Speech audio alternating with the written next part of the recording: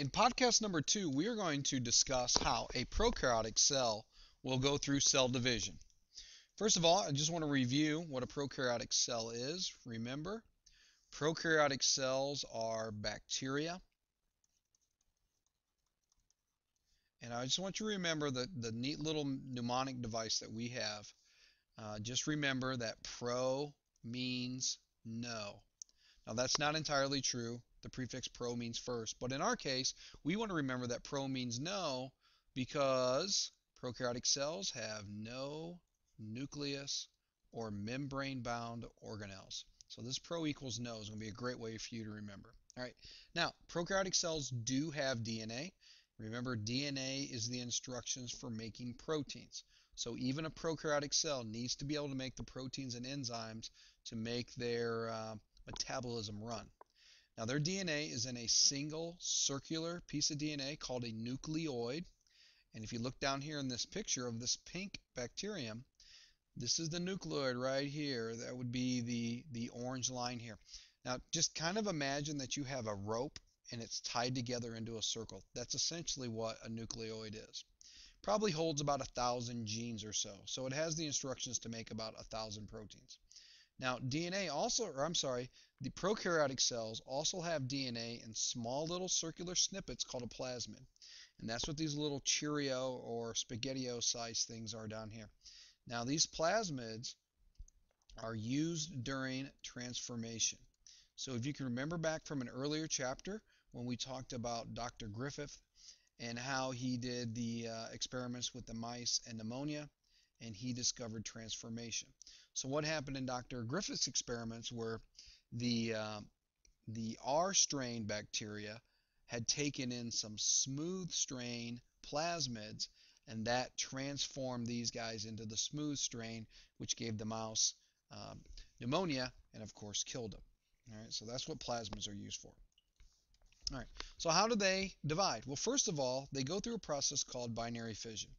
Now, if you look at this prefix right here, binary, that means 2. And fission means, whoa, slow down here. Fission means to split. So if you put the two words together, the bacterium's just split in 2.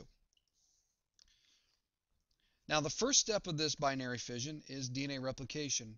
Once again, because each of the 2 daughter cells need to have a complete set of DNA. Each daughter cell needs to be able to make all the proteins that are required to survive.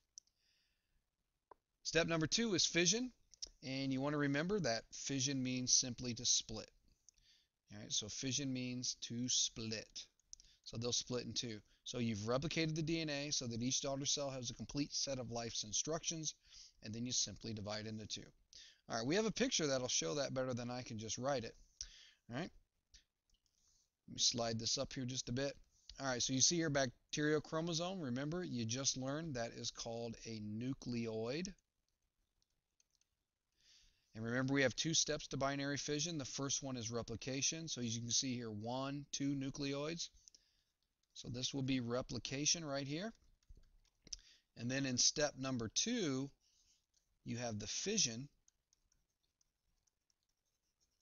And as you can see here, this is beginning to divide right here along. And this spot right here is called a cleavage furrow. Cleavage means to cut, so it's going to cut in half. And as you see here, what we have in these pictures right down here are 2 genetically identical, let me get caught up here, 2 genetically identical daughter cells.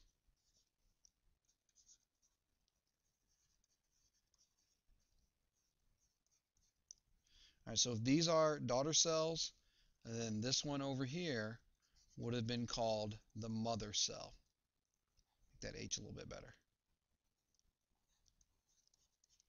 Right? So genetically, this bacterium is exactly the same as the mother cell. The DNA has the same sequence of A's and T's and C's and G's.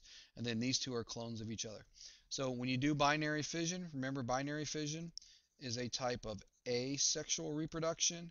And remember, asexual reproduction, you have no genetic variety. All right, that will conclude podcast number 2 from chapter 10.